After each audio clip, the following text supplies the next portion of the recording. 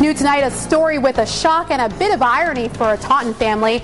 It happened on Route 138 in Taunton. A car came flying towards the home around 1:30 Friday morning, hitting the outside wall of a bedroom, careening along the wall to another corner, and then hitting a utility pole. One of the residents, Jim Mann, says the impact took furniture away from the walls and knocked things to the floor. He figures the driver was going at least 70 miles an hour. The guy looked like he was in pretty rough shape. He was standing up and coherent, but I think he had a bit to drink. Police later arrested the driver, Jesse Gabaw of Brockton, on DUI charges. He's also charged with driving with a suspended license. Now, the irony here is the Manns are demolition derby enthusiasts.